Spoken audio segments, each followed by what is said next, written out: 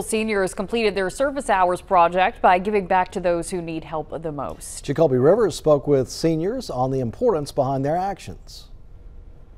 Toothbrushes, food, and clothing were just some of the things that these Biloxi High School students were able to provide for the homeless community here on the coast.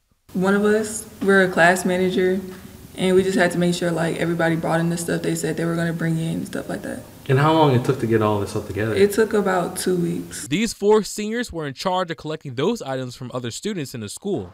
And with help from Connections, they were able to find an outreach program.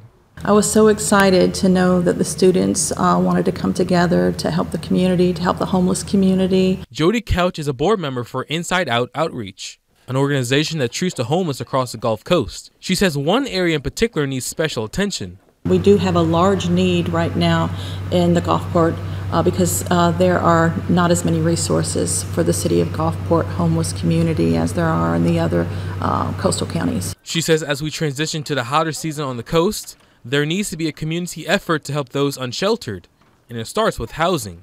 From the moment that our homeless community contacts any of the nonprofits that the city supports, that there's 30 days from the time that they contact them to the time that they're housed.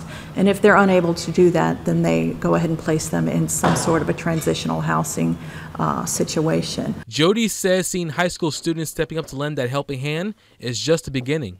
It shows that our homeless community is not invisible to them and that they realize that there is a need and they're going and they're helping, and you know that's what we need more of right now. Since we're seniors right now, we are faced with a really great possibility of giving back at the end of our road and giving back to the community that has been with us throughout all these years and has been there to help us, and now we have the opportunity to help them, and I think that's very eye-opening. In Biloxi, Jacoby Rivers, WLOX News Now.